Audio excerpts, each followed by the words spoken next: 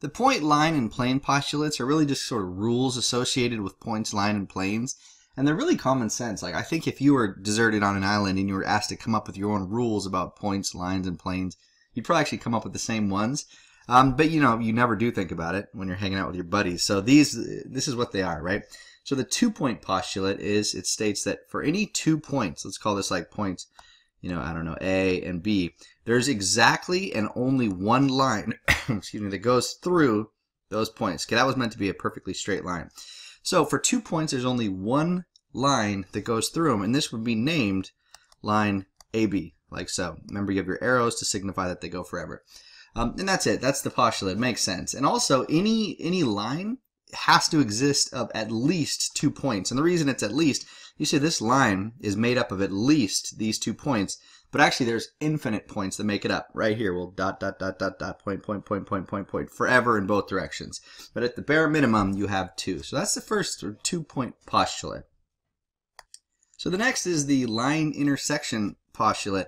And again, pretty common sense. Let's say you had 2 lines. Let's call this one here, and you have another line here. And what this postulate states is that if the lines intersect, because remember, they don't have to. They could easily be parallel and never intersect, right?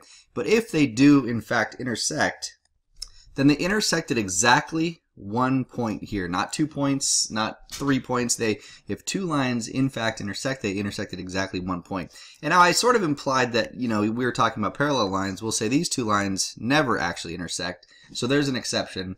But another weird exception exists if you actually have the same line. Let's say you have a line, and then you drew the same line on top of it, right? They actually have infinite points in common. But again, that's not a classic intersection. This is what happens when there's an intersection of 2 lines and they cross at exactly 1 point. Okay, and so the next is the 3-point postulate. And what that states is it takes 3 non-collinear, it's important that they're non-collinear lines. It takes 3 non-collinear lines to make up a plane. And remember from earlier videos, what is a plane?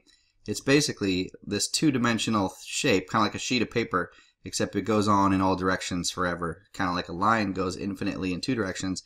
This goes infinitely as well. So this is a plane, and it takes a minimum of 3 points to make up that plane.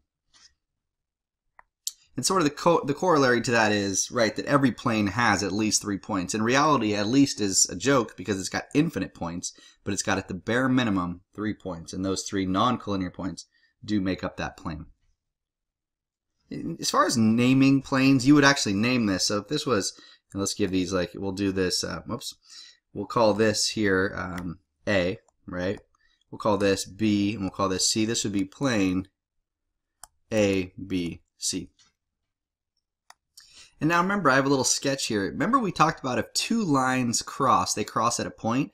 Well, what happens when 2 planes cross? And the way I've drawn this, you see this one is solid here, so it represents kind of the plane that is the computer screen.